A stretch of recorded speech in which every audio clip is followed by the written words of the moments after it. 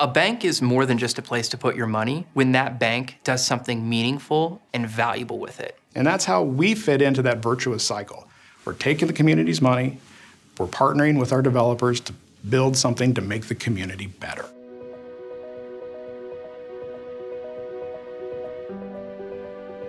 When we invest our resources in strategic, focused ways, it allows us to contribute to the cycle of housing and economic development and consumer development that in turn produces opportunities for these things to come back and benefit the bank. The construction jobs are the first ones to come usually. You've got designers and planners, our own staff's involved in the planning and construction. Those jobs obviously stimulate the economy, and we're happy that it's part of our role in that virtuous cycle.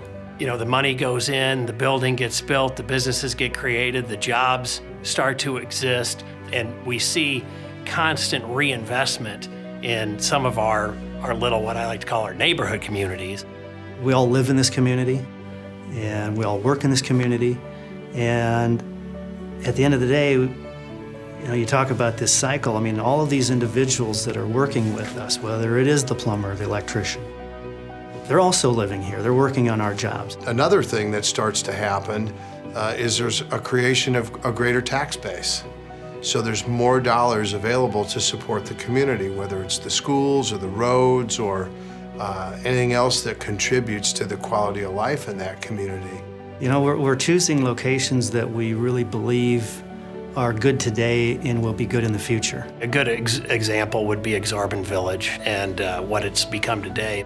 At Aksarben, when we finish this next phase, we will have 652 apartment homes. And those 652 apartment homes probably equate to somewhere close to 1,000 people. So they invest in the neighborhood, they live in the neighborhood, they come down, they shop in the neighborhood, they eat in the neighborhood. The fringe of that neighborhood is expanding really 360 degrees around, outward all the time. Every transaction we do improves the community. And because it's real estate, these are 50-year, 75, maybe 100-year decisions. And that's pretty cool. And so it takes a financial partner like First National to see the vision, to have an interest in helping to shape the vision, and then ultimately to make a decision to become involved in helping to execute that vision.